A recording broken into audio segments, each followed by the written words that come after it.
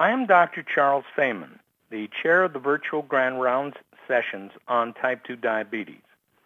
I am a former chairman of the Department of Endocrinology, Diabetes, and Metabolism at the Cleveland Clinic, and currently a consultant in the department.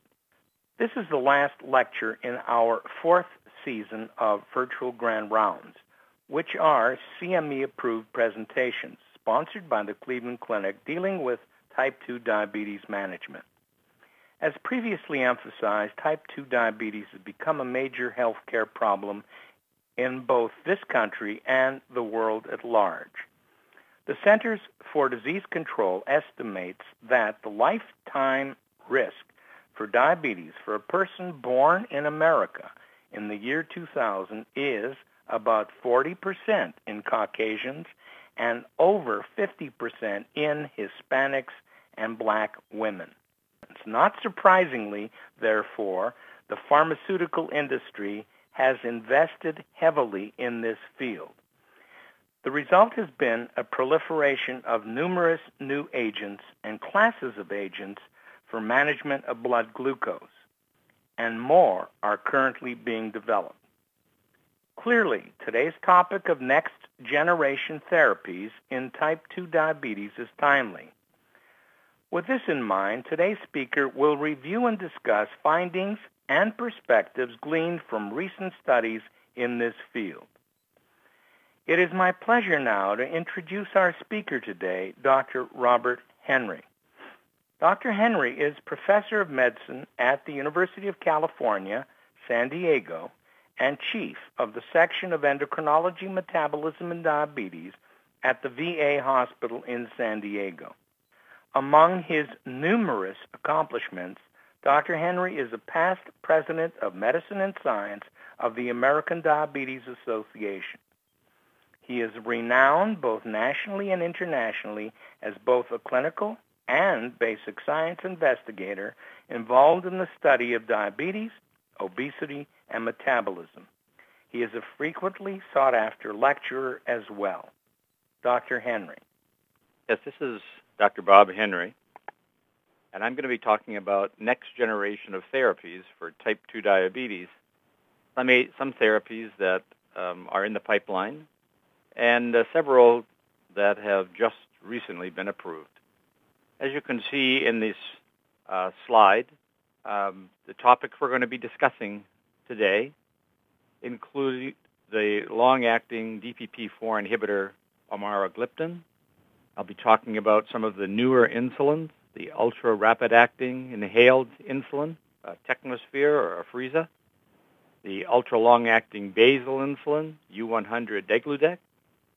I'll also be talking about some newer long-acting GLP-1 agonists, the dulaglutide QW, which was recently approved, and the ITCA 650, which is a pump that delivers exenatide up to a year at yearly intervals.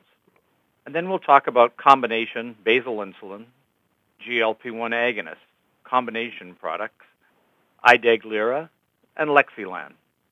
So amaragliptin is a potent, long-acting DPP-4 inhibitor with a half-life of about 60 hours. If you look on the right-hand side of the slide, on the insert, you'll see the plasma concentrations of amaragliptin after an oral dose. And as you can see, it lasts essentially a week long in terms of serum levels. And so this results in dosing that can occur once weekly. It is cleared about 70% by urinary excretion, so the dose will probably have to be reduced with renal impairment. And there is a low drug-drug interaction risk with this medication. In terms of the pharmacodynamics, again, looking at the right side panel, you can see the percent DPP-4 inhibition is greater than 80% over 1 week at the 25 milligram dose. So there's essentially effective inhibition of DPP-4 for the entire week. And this results in A1 lowering comparable to sitagliptin at the full dose given once daily. Obviously, the value of taking a once-a-week medication versus once daily is that it's a convenient dosing, and there's a potential for improved adherence and perhaps efficacy. This next slide shows a amaragliptin dose-ranging study that has been presented at the ESAD in 2012, and it's A1C over a range and placebo-controlled study comparing amaragliptin at 5 different doses from 0.25 milligrams to 25 milligrams in about 115 subjects per group. And you can see that there is a dose-response increase in the reduction in A1C up to about 10 milligrams, where there seems to be little difference between 10 and 25 milligrams, with reductions in A1C of about 0.5 to 0.6%, or placebo-adjusted about 0.7%. This is also shown in the slide, in the lower part of the slide, with each of the doses showing fairly prompt reduction over the 12-week of the study. Amaragliptin is also shown in this next slide once weekly compared to once daily sitagliptin at 50 milligrams. Both groups starting at approximately 8% A1C. You can see there's a nice reduction of about 0.6% in these individuals who started at about 8%, and that there's equivalence between amaragliptin once weekly and sitagliptin given once daily. This compound, is my understanding that this compound the NDA will be filed, the new drug application will be filed with the FDA sometime in 2015. So one might expect that it could come to market, if approved, probably late 15 or early 2016. Let's move on now to the ultra-rapid acting and alternative insulins in development. As you can see from this slide, there are many forms of rapid and alternative insulins in development. I'm going to talk about the recently improved inhaled insulin, Technosphere insulin, or Afrezza. Afrezza is shown in this slide. You can see that it is a rapidly acting inhaled insulin indicated to improve glucose control in adults with diabetes mellitus. It really is a compound of the particle, the inhaled insulin particle shown in A, which binds together with a carrier, which is fumarate diketopyrazine. And you can see in the right-hand side of this slide, this is the inhaler, very small, easily fits in the palm of a hand, and beside it is one of the cartridges, the blue cartridges, which contains 4 units of Technosphere insulin. There's also green cartridges, which have 8 units of Technosphere insulin, so that you can give mealtime Afrezza doses can range from 4 to 24 units. This next slide shows Afrezza concept, that the recombinant human insulin is absorbed onto the FDKP, or fumarate diketopyrazine, and at pH of less than 6, there's adsorption of the insulin onto the FDKP particle. And that's at pH less than 6. Once it enters the lungs, where the pH is greater than 6, there's rapid separation and dissolution and absorption of the insulin throughout the lung. This slide shows the dose absorption proportionality in an open-label, 4-way crossover study in 32 healthy subjects. You can see in the dotted line is the amount of insulin that is achieved with 15 IU of regular human insulin. This was given, and the patient was clamped in a euglycemic clamp. And then doses were given of 10, 30, 60, and 80 units of technosphere insulin. You can see the very strong dose proportionality.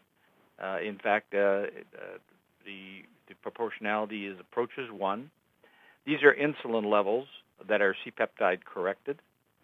And there was another thing that one should note is that there's fairly large standard deviation in each of these subjects, so that while the dose, each dose gives a mean amount of serum insulin, there is a large degree of individual variability.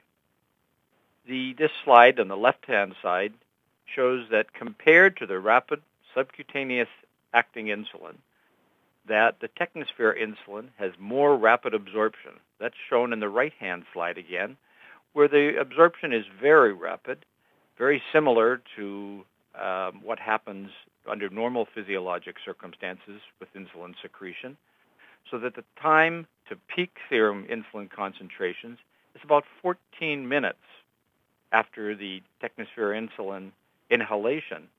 This contrasts with about 60 minutes, again as shown on the right-hand side of this slide, about 60 minutes after subcutaneous rapid-acting analog insulin.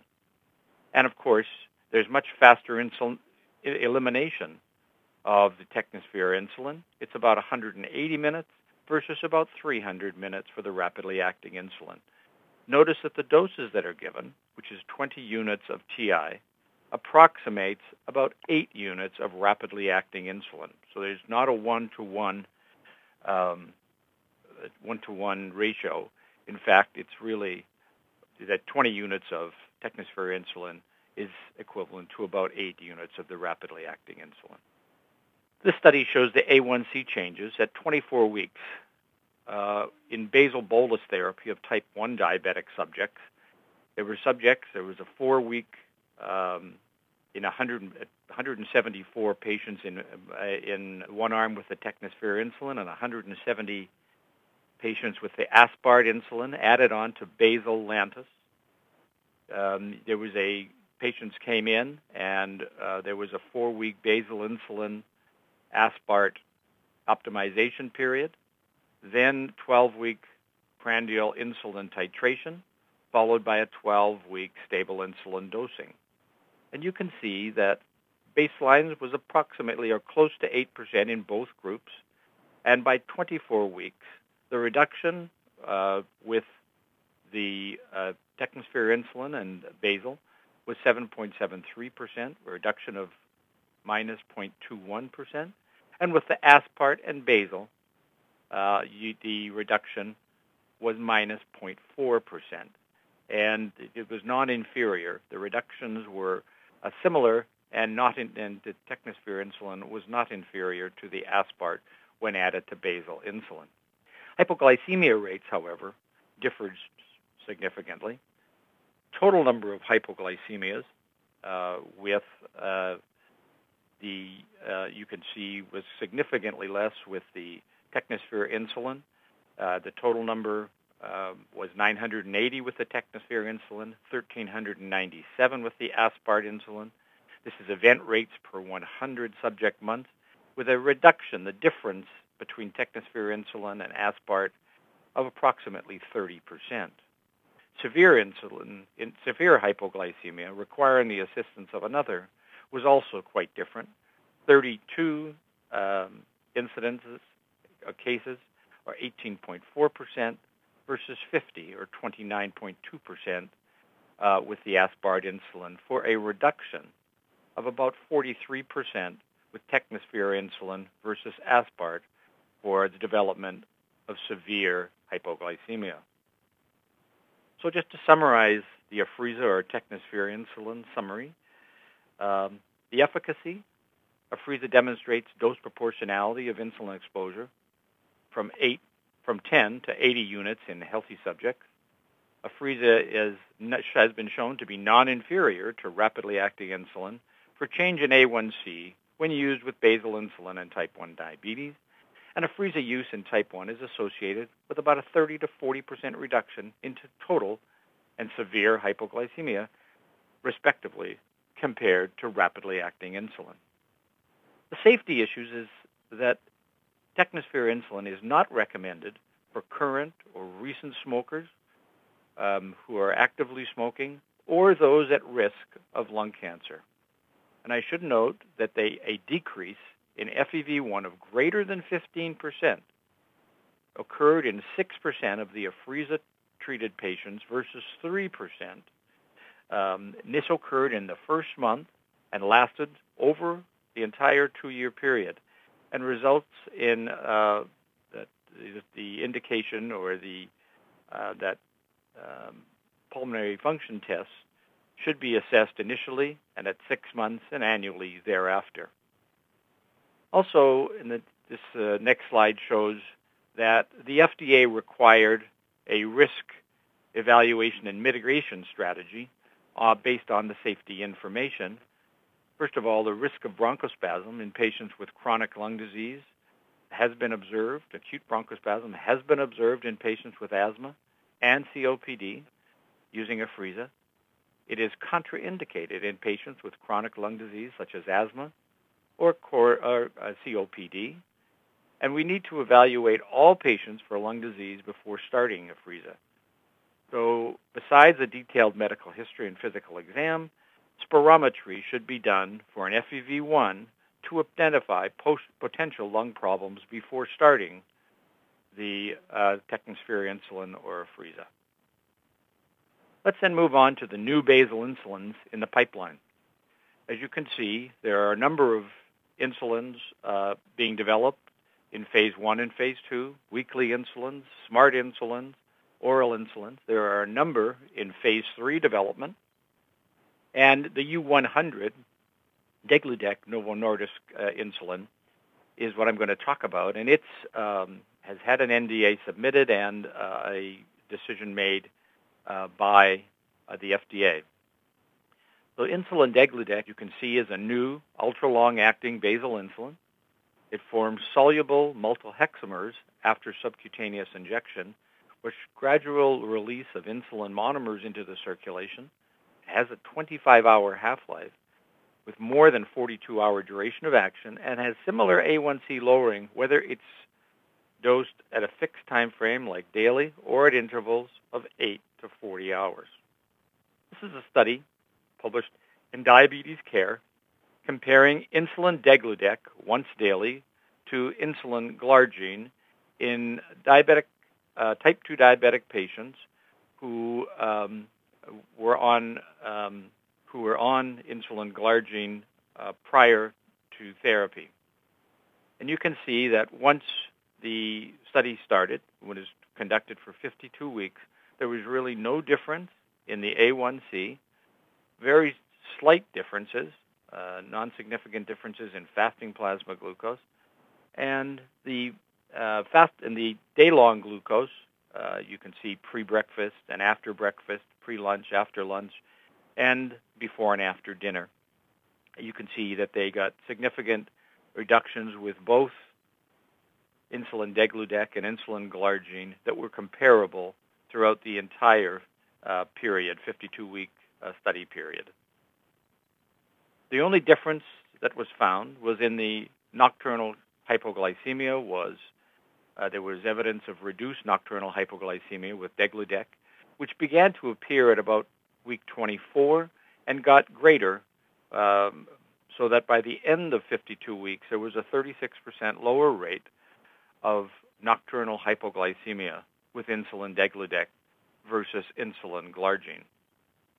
So the summary for degludec, it compared to insulin glargine once daily in combination with oral anti-diabetic agents for 1 year, provided similar glycemic control, minus 1.06 with the degludec and minus 1.19% with the glargine, and equal weight gain or comparable weight gain, 2.4 and 2.1 kilograms with the degludec versus glargine respectively.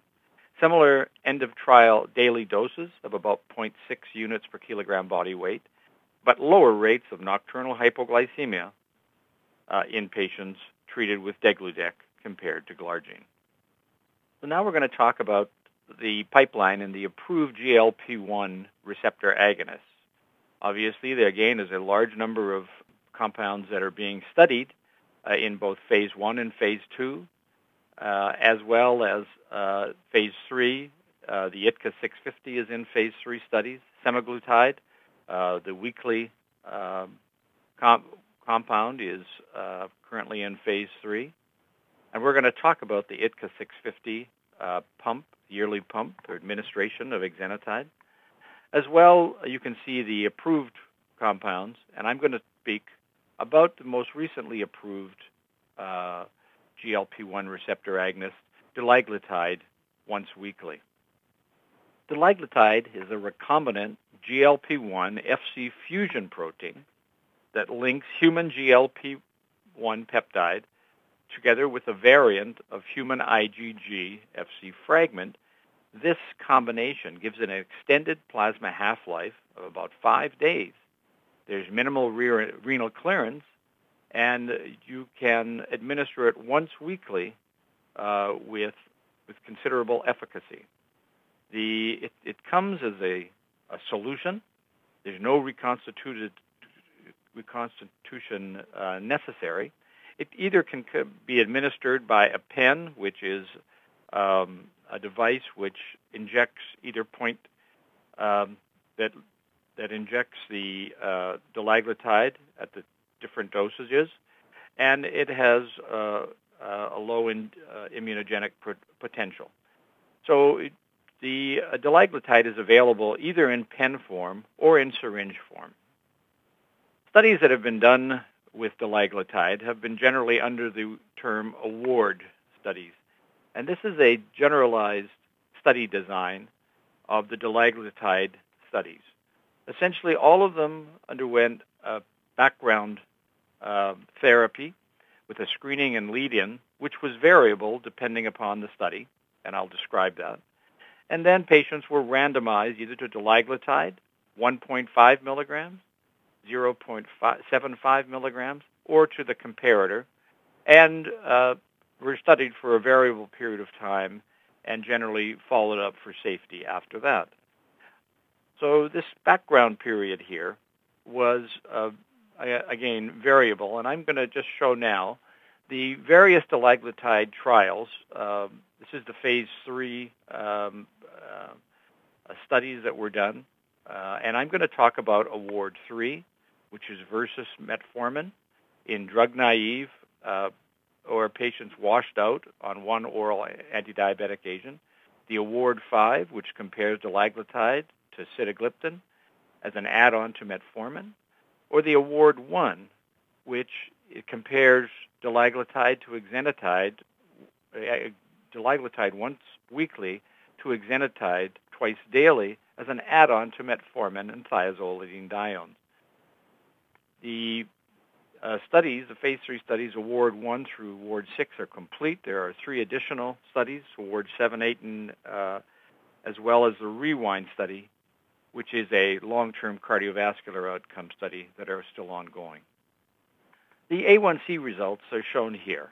In the Award 3, you can see that this is a 26-week study, and this study, you can see at the end of the 26 weeks, there were significantly greater reductions in the A1C in both the 0.75 and the 1.5 dulaglutide compared to the metformin.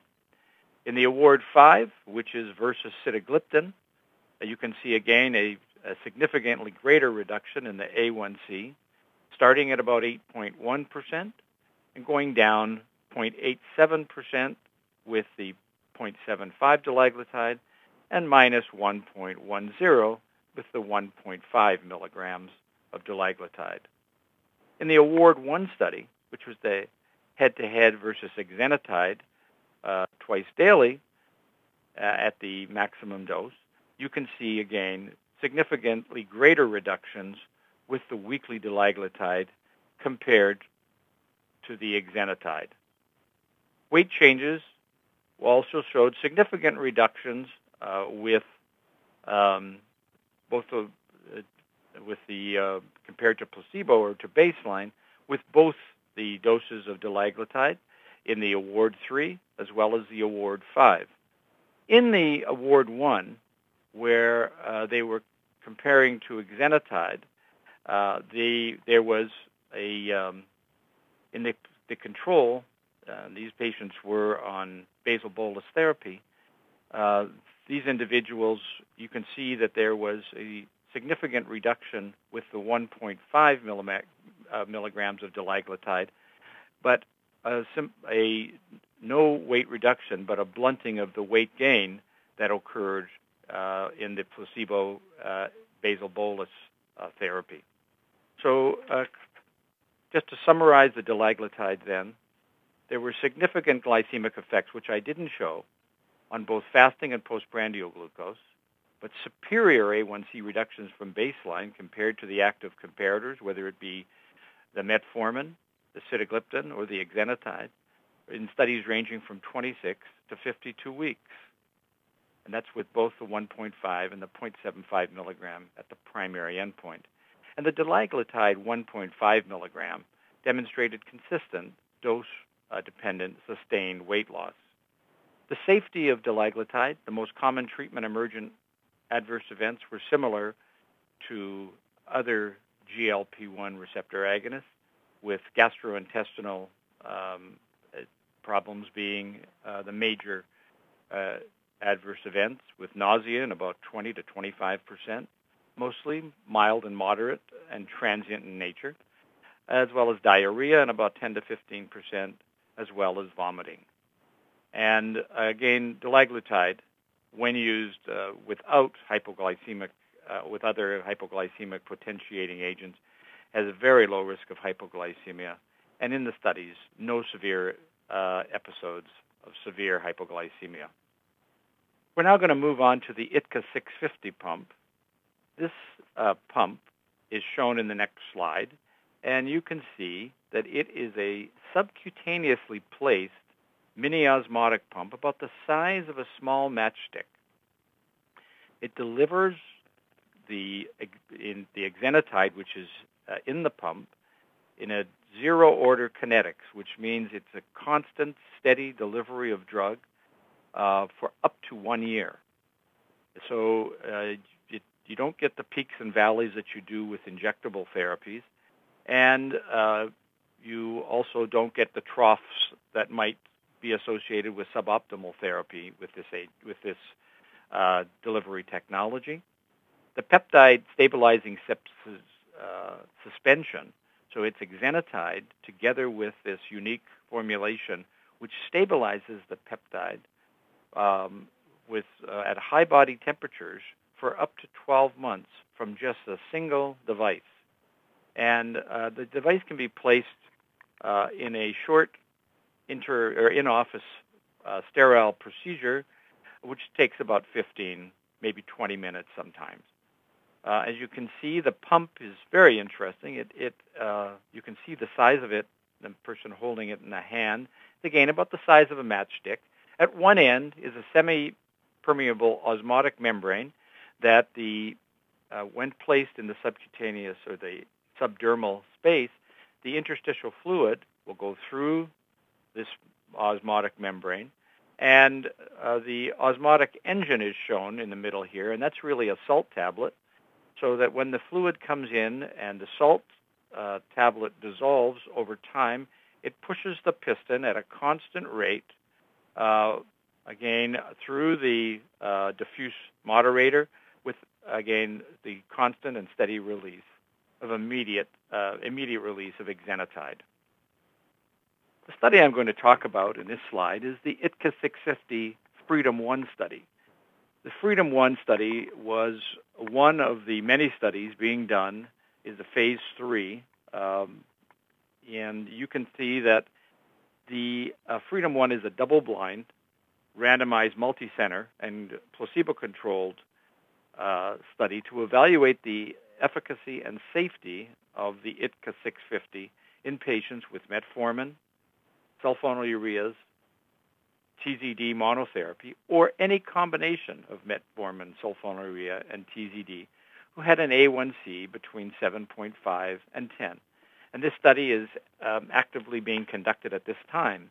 But I'm going to talk to you about a sub-study which has just recently been completed. But the data is not available from the complete study, but I'm going to show you some of the data, interim analysis, in a subpopulation of this group who met all inclusion criteria for the Freedom 1 study, but the A1C was too high for patients to be randomized in a placebo-randomized fashion, because the hemoglobin A1C was greater than, in these individuals, was greater than 10, but less than or equal to 12%. They could then all get enrolled to evaluate changes in A1C and body weight at weeks 13, 19, and 26. So the basic study design is shown here. And it is the same for the Freedom 1 as it is for the Freedom 1 high baseline study that I'm going to talk about. Of course, a 4-week patient screening period. For the first 13 weeks, the ITCA 650 pump was placed subdermally at the low dose to allow tolerance to develop. And so the infusion was 20 micrograms per day constantly. At 13 weeks, the device was replaced in the same spot it was taken out of, replaced with the 60 microgram per day dose. And this was done for 26 weeks, and then a 4-week follow-up period after device removal. So remember, this is interim analysis. This study has only been completed within the last few months. So the data that I'm going to show you is just from patients that completed different parts of or times of the study. You can see the number of patients in this slide, and we are going to show you 50 patients who completed 13 weeks of the ITCA 650, and that dose was at the 20 micrograms, because the first 13 weeks was at the 20 microgram per day dose. And then we're going to show you 39 patients who completed 19 weeks. So that would have been, they did the 13 plus another 6 weeks on the 60 microgram per day dose, and then 25 subjects who went for the full 26 weeks. So look at the results are shown on the A1C at each of these intervals. Again, this is not the full data set, but at 13 weeks, the 50 patients, there was a reduction, a mean from 10.8 down to 8.3, for a mean reduction of 2.5% on the 20 micrograms per day. After it had been bumped up for 6 weeks, for a total of 19 weeks of therapy, it went down 2.9%, and after 26 weeks, in 25 patients, it went down 3.2%.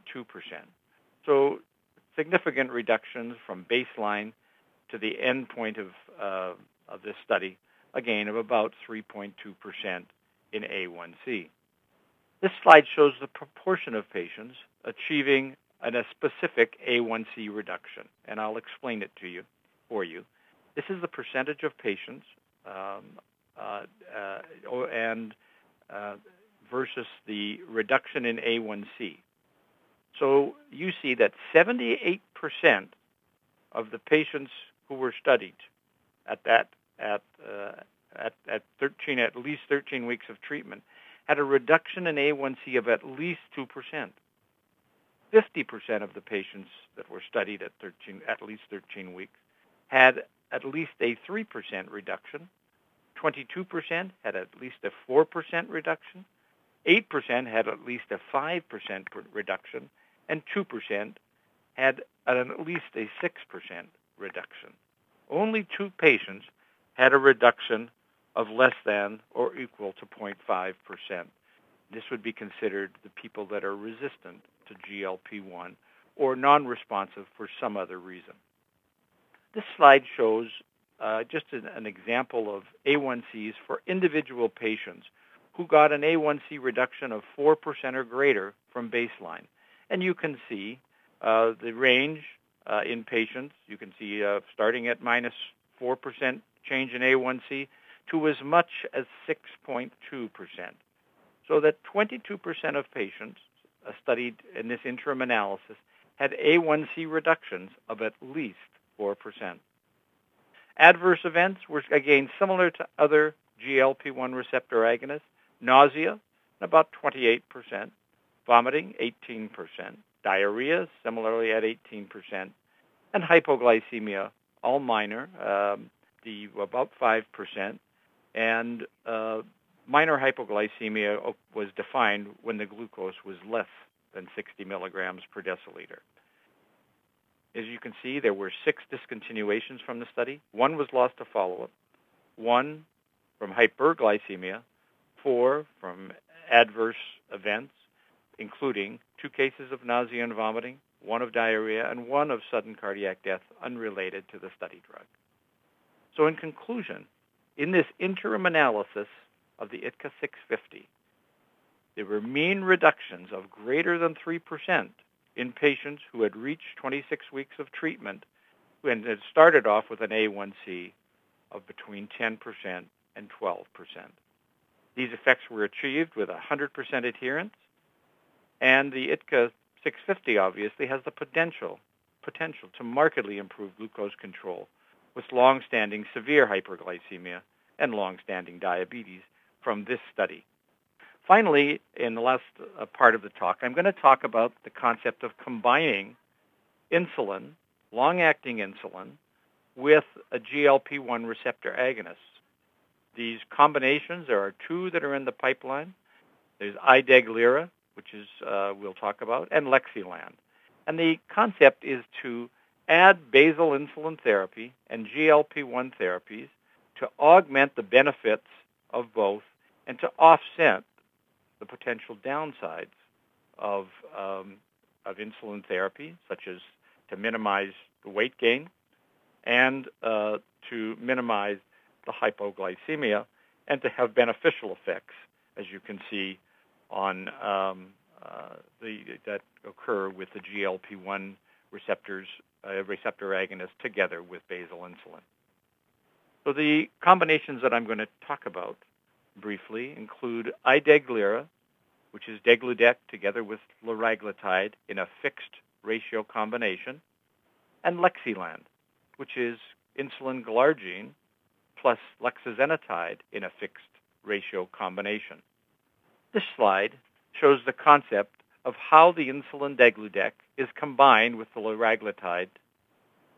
You can see that there's a fixed ratio of liraglutide on the vertical axis and insulin degludec on the horizontal axis.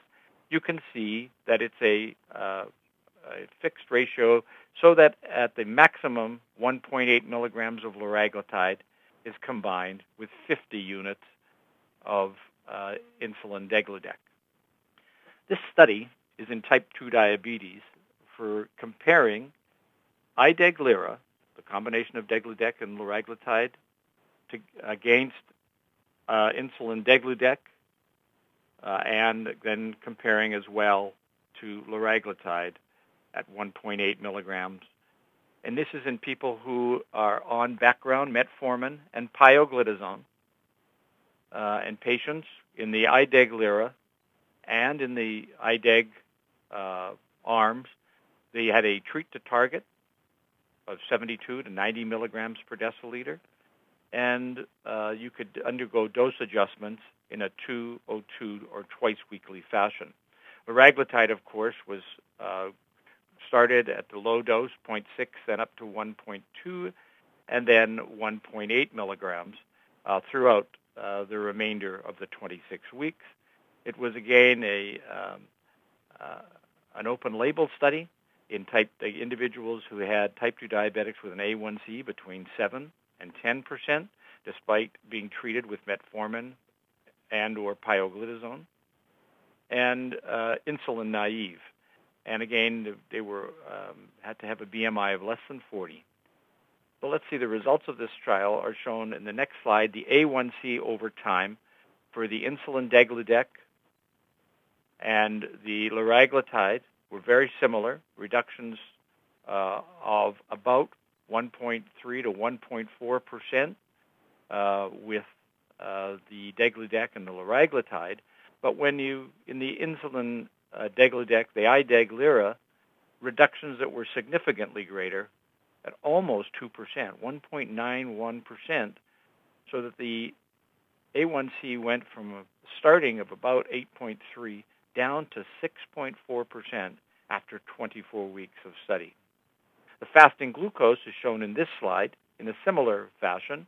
The IDEG, the liraglutide had the least reduction. You can see that the reduction was prompt and added to about 5 weeks of study.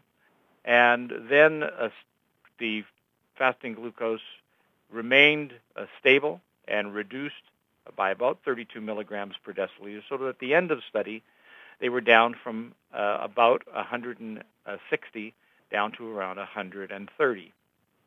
When you look at the degludec, a nice reduction in the fasting plasma glucose, and reductions as well with the IDEG-LIRA, similarly reducing it by about 65 milligrams per deciliter, down to end of trial glucoses of approximately 100 to 105 milligrams per deciliter. So the IDEG-LIRA this reduction was significantly greater than the IDEG-LIRA, than the liraglutide alone.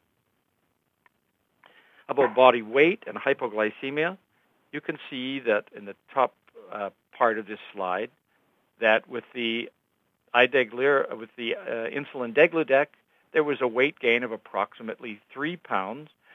With the IDEG-LIRA, that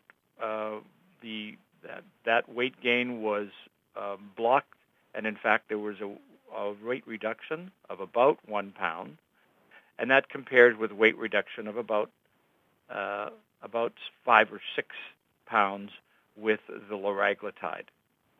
So clearly the IDEG-LIRA blunts the weight gain that would occur with the degludec in this study. The rates of hypoglycemia with the IDEG-LIRA was less than the insulin degludec, and of course the liraglutide rates were the lowest at 0.22 episodes per year, patient year exposures. So the summary of the efficacy results is that titrated IDEG-LIRA added to metformin and or pioglitazone for 26 weeks in type 2 diabetes reduced the A1C by almost 2%. It reduced the fasting by about 65 milligrams per deciliter, was associated with reduced body weight of about 1 kilo, and reduced hypoglycemia compared to degludec. So this, moving to the Lexiland now, the Lexiland proof of concept study. This was presented at the ADA this last year and at the ESAD by Rosenstock from Dallas, Texas. And this is, again, a single injection combining Lantus and lexazenatide, again, in a fixed ratio. You can see the ratios on the right-hand side.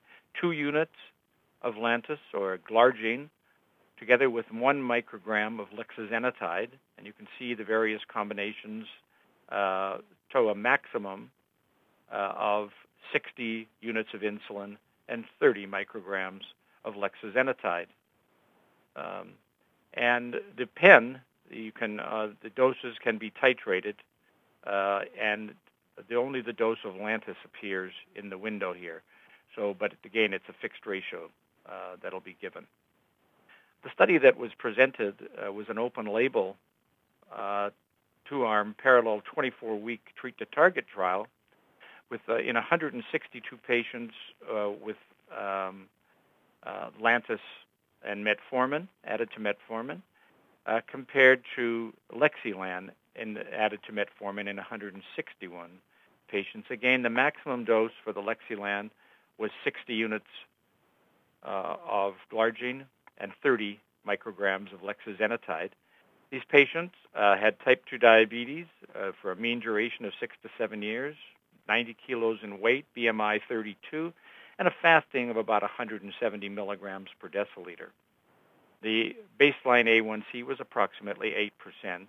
And you can see with both arms, the Lantus and the Lexilan, plus the metformin, they were titrated daily adjustments to try and achieve fasting targets of 80 to 100 milligrams per deciliter.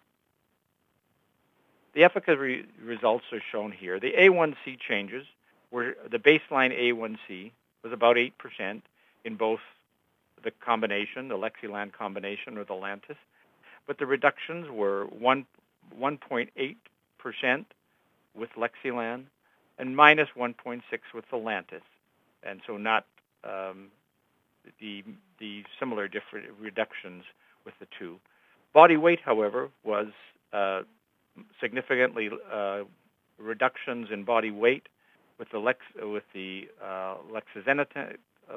Lexilan compared to the glargine or Lantus, as well greater glucose excursions in the postprandial state during the study, with reductions of about 4 millimolar or approximately 70 milligrams per deciliter in postprandial glucose with the Lexilan compared to the glargine.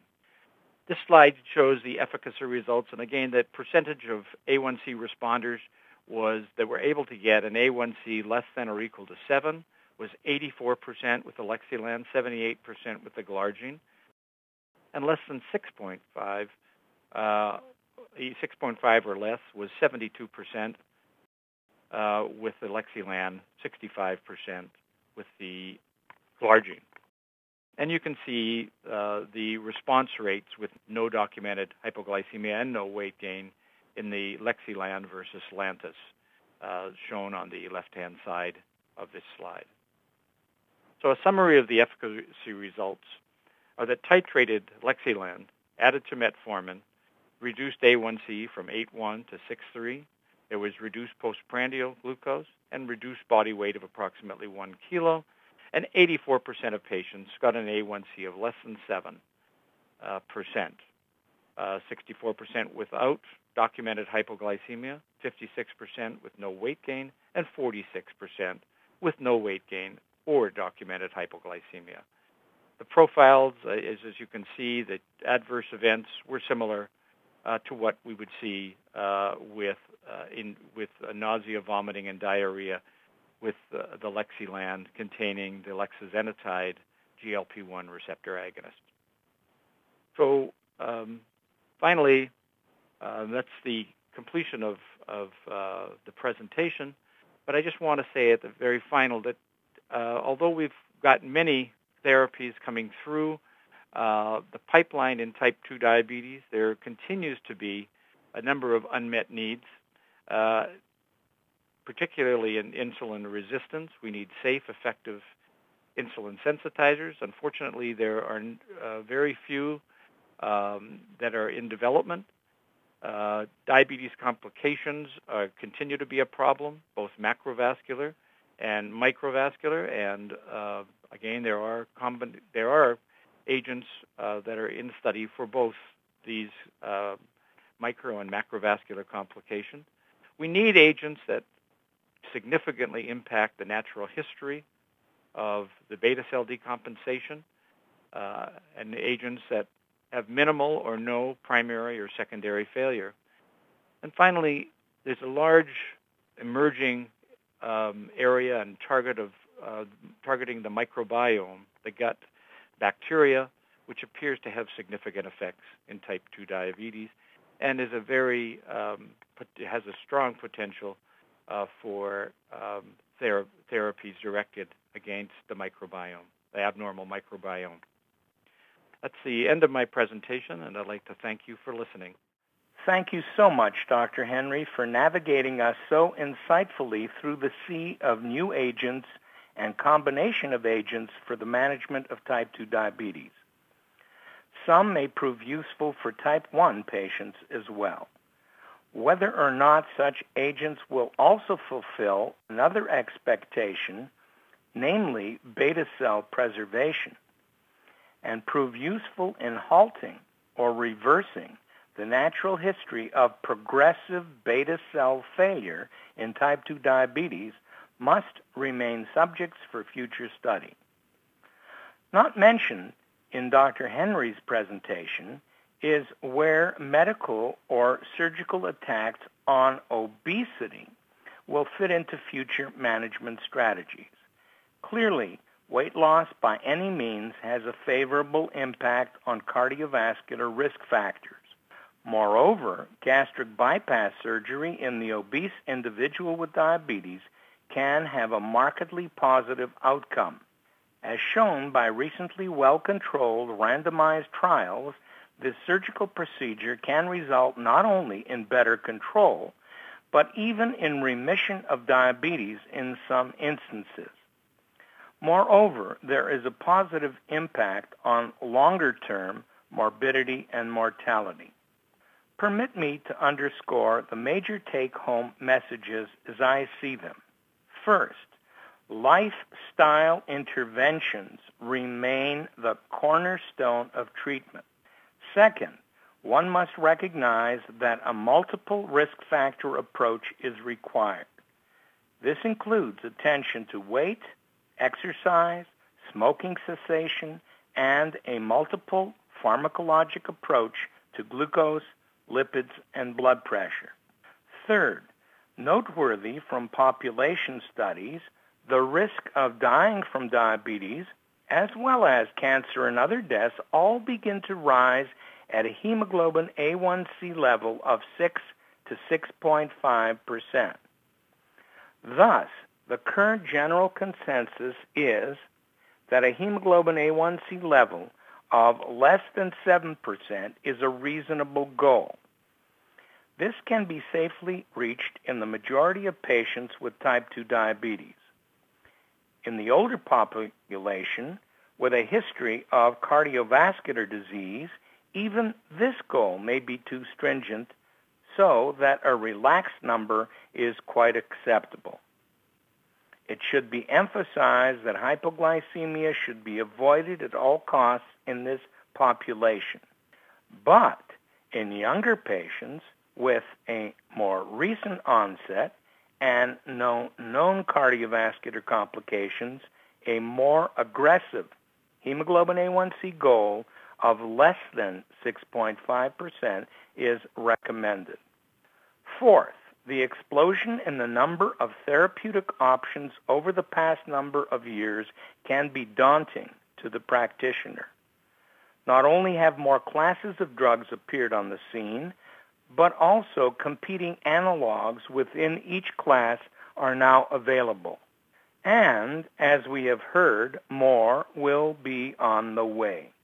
Taken together, these agents have provided the practitioner with a number of options to help individualize treatment. And I emphasize the word individualize, so that more patients will be able to reach the recommended targets safely and effectively. The result will be healthier and more productive lives. Finally, since this is the last in our current series, let me leave you with what I think will be the major challenge facing the country in healthcare and diabetes in particular. The prevalence of diabetes continues to rise, partly due to obesity and partly to aging. Public health measures will need to be strengthened to help deal with prevention strategies. It is clear that lifestyle factors are paramount in risk reduction for new-onset type 2 diabetes. Programs need to be directed first to school-age children and adolescents, encouraging healthy diets and exercise, and at the same time discouraging countless hours spent with wireless and often thoughtless communication should be a priority. Prevention and management of type 2 diabetes will require increased resources. In particular, there will not be enough physicians to help manage diabetes effectively. That is, good quality care without rationing.